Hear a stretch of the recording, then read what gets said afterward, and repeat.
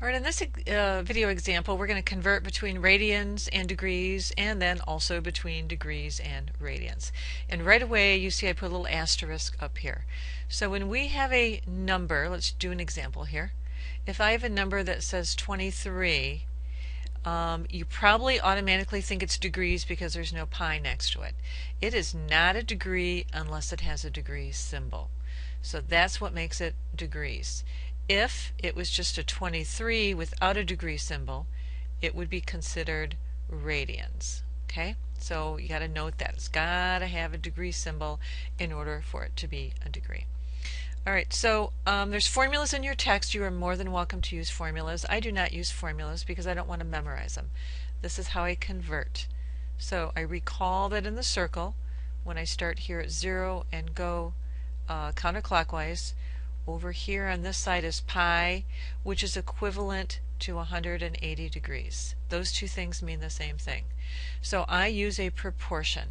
So I can say that pi is to 180, which means the same thing as x, I'm going to just say x radians because pi is radians, over y degrees.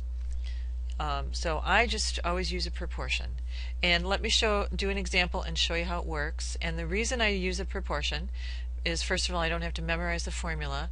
And secondly, if I set it the way I set it up, is I don't ever have to divide. I just multiply. So I always start with my unknown. Start with my unknown. In other words, that's going to go on the top. So let's convert.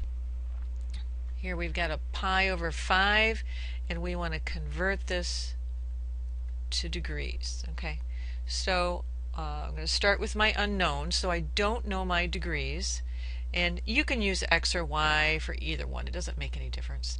So I could say y degrees is 2 pi over 5, because that's what I know, and that's in radians. And feel free to put the units on there. That might help you. Equals, well, since degrees on the top, I got to have my 180 degrees on the top, and I have to have my pi radians on the bottom. So how is this a proportion? This is the y is what I'm solving for. So y in degrees is equal to pi over 5 in radians. We want those to be the same things. This is the same as the ratio or the proportion of 180 degrees is to pi, because those two things are equivalent. And then to solve this, you are just going to multiply both sides by pi over 5. Okay? Or you could think of it as pi over 5 over 1. Okay? And I'm multiplying by pi over 5 because that's in my denominator. Alright, so I'm going to move over here. So y is equal to 180 times pi over 5 all over pi. And we can just cancel some stuff out. This pi cancels with this pi, and 180 divided by 5 is 36 degrees. So somewhere over here in quadrant 1, if this was the unit circle, the arc length would be pi over 5. The angle measure, I'm going to put a little theta right there, the angle measure would be 36 degrees. Those things are equivalent. Let's do a new example. Make that one bigger. Alright, so let's convert 42 degrees, convert to radians. So let's start with what we don't know. X radians is to 42 degrees. This is equal to pi radians. See how that goes on the top because I have both radians on the top, is to 180 degrees. Multiply both sides by 42 degrees. So I'm going to get, change switch colors back. I'm going to get x equals 42 pi over 180. And now I could do a couple things. I could just type that in my calculator and get a decimal, or I could reduce 42 over 180, and that's what I'm going to choose to do right now. So I'm going to end up with 7 pi over 30, and this is radians. Okay, let's do another example. All right, convert 4 to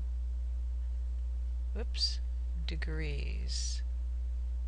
See, 4 doesn't have a little degree symbol up there, so it must be considered radians. Okay, so degree is unknown, so x degrees is to 4 radians as pi, got that backwards, as 180 degrees, there we go, is to pi radians.